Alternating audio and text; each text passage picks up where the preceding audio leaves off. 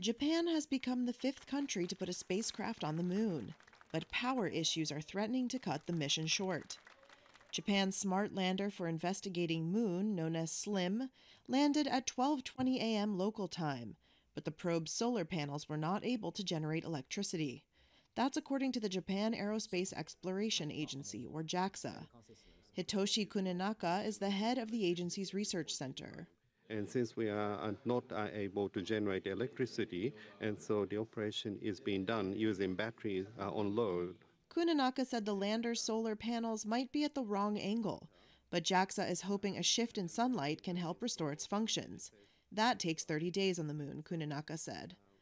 Dubbed the Moon Sniper, SLIM attempted to land within 100 meters or 328 feet of its target versus the conventional accuracy of several kilometers. JAXA says the technology will become a powerful tool in future exploration of hilly moon poles, seen as a potential source of oxygen, fuel, and water.